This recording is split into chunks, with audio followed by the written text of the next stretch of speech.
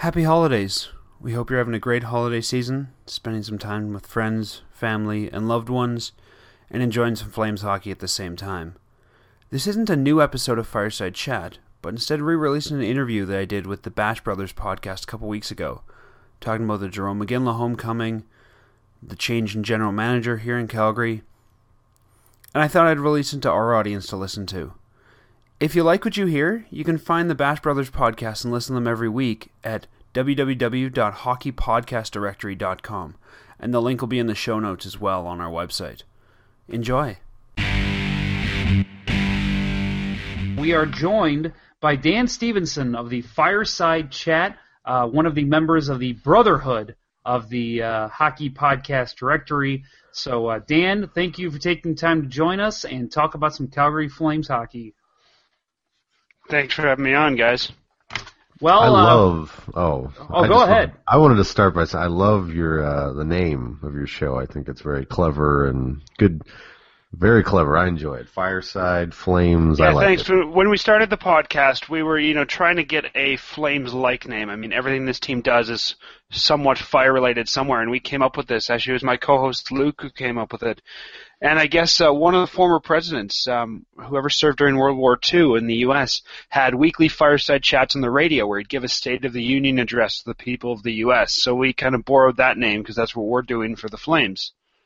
Yeah, that's that I don't remember who it was. Was it the first president that made radio addresses, Justin? Do you have any idea? I didn't even know we had radios in World War whatever. Well, there you go. It shows our knowledge. Yeah. I'm a Canadian. I don't know anything about which president served when, so I can tell you the prime ministers, but not the presidents. Well, we live in America. We probably couldn't even tell you the presidents. So, well, let me just fire one question at you, and no pun intended, to start the show or to start the interview. Did you like Jay Feaster? Yes, I did. Really? You're the guy. I think that I'm the. Well, I don't think I'm the only guy. I think it's all relative. Do I think Jay Feaster would be the right guy for this team in a different scenario? No. I think he was the right guy to come in after Daryl Sutter, based on who was available at the time. He has a Stanley Cup ring. I mean, he obviously knows what he's doing somewhere. He's worked in the AHL for a long time, so as far as a rebuild goes, I think that he understands that development process a little bit.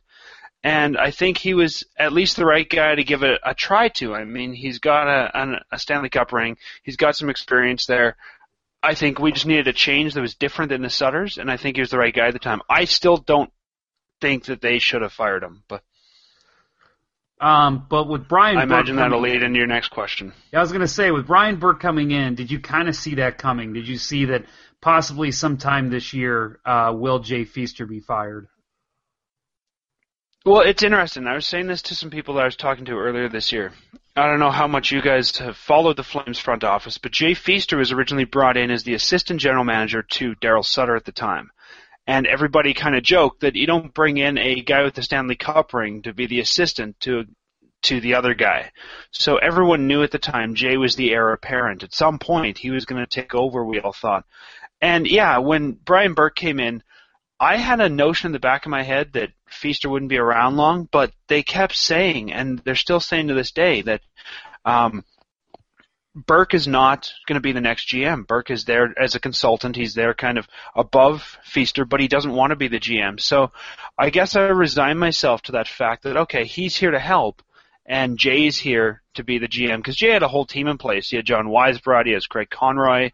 He kind of established a whole team, so it wasn't just him. So, yeah, I kind of expected at least that Feaster, they let him see out the year. He's kind of started this rebuild, and I figured you got to give the guy a year to get his plan executed. I agree. Brian Burke did say in his press conference that he did not go there to become the GM. He'll only be the GM for a short time. And he also added that he was very happy with the coaching staff, and he doesn't see there's going to be any changes. What are your thoughts on that? Are you a fan of Bob Hartley? Do you think he needs to live out at least the rest of this season, maybe start out next year and see what he does with this roster? Yeah, I would not be looking if I was in the office there to fire Hartley. I think Hartley's the right guy right now.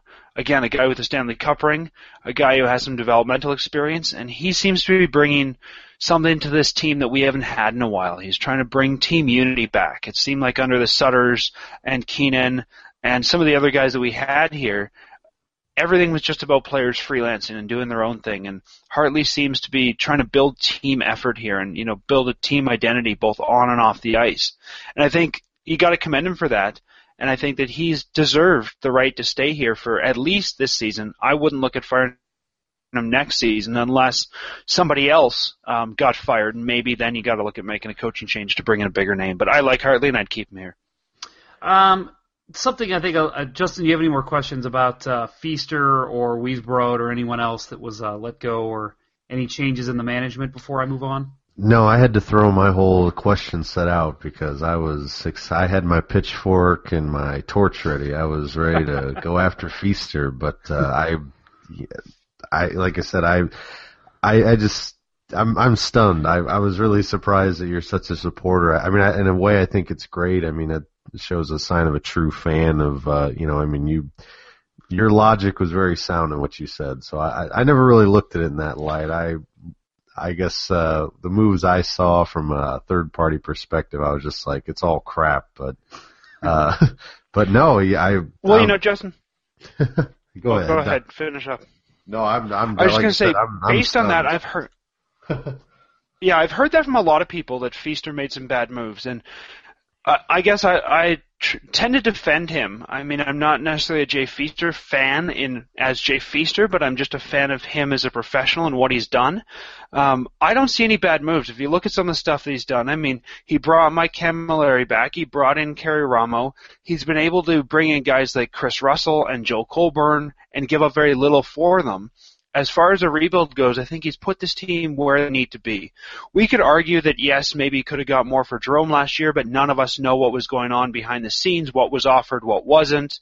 Some people, complain about the Ryan O'Reilly thing, that we tried to sign him as an RFA. I really think that was a good move. As a guy who's getting into a rebuild, I think you needed a young superstar to come in, and I don't think it would have cost the draft pick. I don't know if you guys remember all that, but there was a rumor because he was playing in Europe or something that we would have had to give up an extra draft pick, but nobody knew that.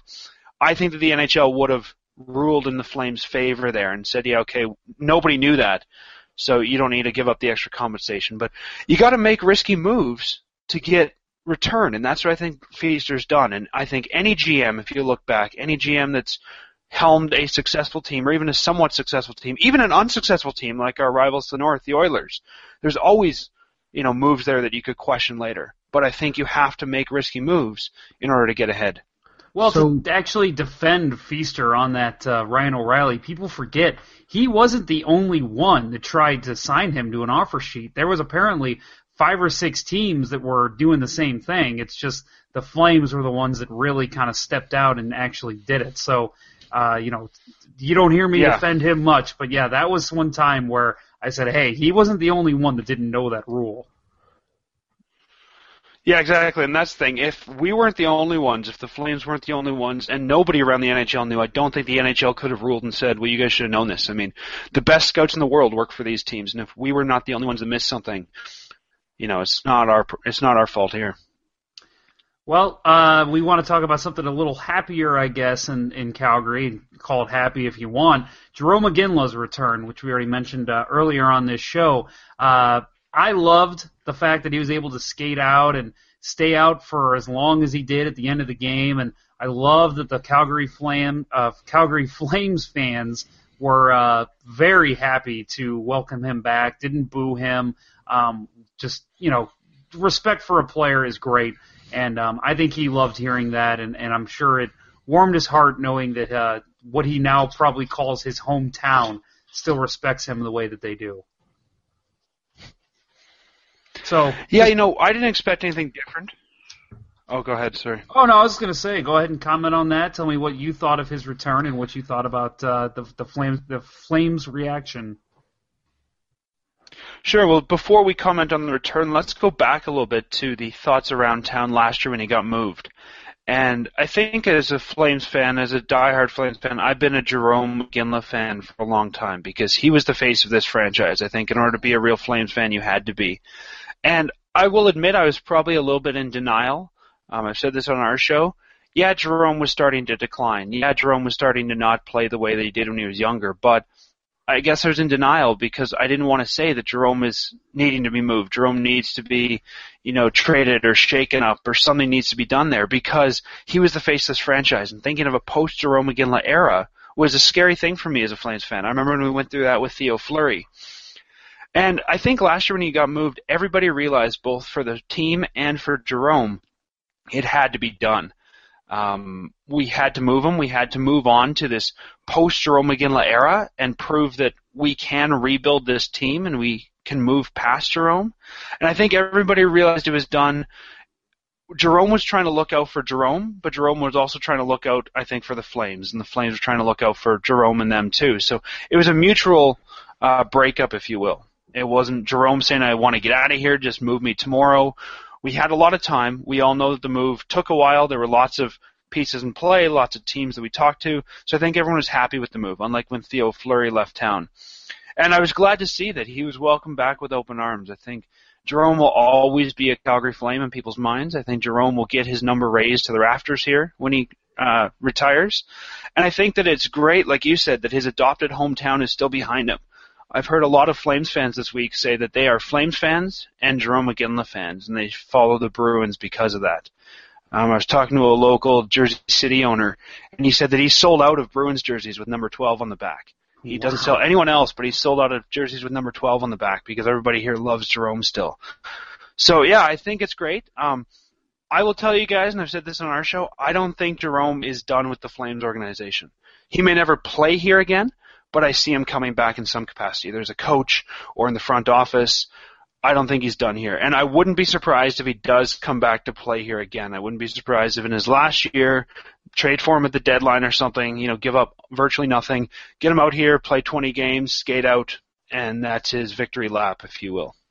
Yeah, I mean, we've seen that already with the LA Kings and Luc Robitaille, the St. Louis Blues, Brett Hull, and other organizations are starting to do that, the ambassador to the team, whatever they want to call it. I definitely agree with you. I couldn't imagine, Jarome Iginla is such a lovable figure that I think he will stick around the NHL long after he retires, and I don't see any other organization being able to give him a job that, I feel like the Flames could undercut him some money and he would still take a job with the Calgary Flames just because I agree. That's and his one thing team. you guys don't see being outside of town, Jarome was a lot more for this city than just a hockey player. He was the face of this franchise. He was the guy that did all the media events. He's the guy that would do all of the charity events. He was the guy that would be last out of the Children's Hospital, making sure that every kid that wanted a picture and an autograph was there doing that. And I said to my co-hosts quite often, this team loses more than a hockey player. This team loses one of the best ambassadors that it currently has. And I'm glad to see that after he left, some of the other guys on the team, guys like Giordano and some of the other veterans, Glenn Cross, have really stepped up to fill that void. Because my worry was exactly that ambassador was going to be gone. I mean, he was such a face of the franchise. He did things outside of hockey that people outside this city don't see. And I was worried we were going to lose that. So kudos to everyone else for stepping up. But yeah, I agree with you, Jeff. The Flames could probably lowball him, get him back for one more year just to do a victory lap or to skate on a line with the heir apparent, whether that's Monahan or whoever we draft this year, just to kind of give him that farewell, raise his jersey, put him in the office, or make him the alumni ambassador or something like that. And I think he'll be around here for a while. Damn it, Dan. You're taking the wind out of my sails. I'm the cynic on the show. How am I supposed to be cynical when you're so hopeful and everything you say makes sense? I can't pick it apart. I mean, I had to scrap all my questions. It's out the window. I don't even know what to do anymore. I'm sorry that ruined your fun. Well, we do have one more question. Justin, I think that I've become positive, and I have kind of the outlook I do because we need to right now with where the Flames are. And I think that if we start doubting things or we start being cynical, we're going to drive ourselves mad as fans. So I always try to look at the upside of things, and assume maybe, with rose-colored glasses, but I try to assume that everything's going to work out in the end and everything's going to have a storybook ending. So Well, I think that's the sign of a real hockey town. I mean, we get a little hellacious here in St. Louis when we drop a game or two. So I'm just so used to... Oh, we do too. Don't get me wrong. Oh, you're in the same... Okay, well, that's good to know. I think that's every hockey city, to be honest. I mean, I'm in one of the biggest hockey markets in Canada. When the Flames lose one game, people freak out. But I think part of our job as podcasters and broadcasters for this team is to remind people that, it's a long season. Nobody wins them all. It's okay to lose one game once in a while, and especially for us, it's a rebuild. We're going to lose a lot of them. Let's be frank, this is what we're going to do this year. So I think it's partly our job to look on the upside and remind people what this actually means. I have a question for you, kind of off topic, but first of all, are you a fantasy hockey player?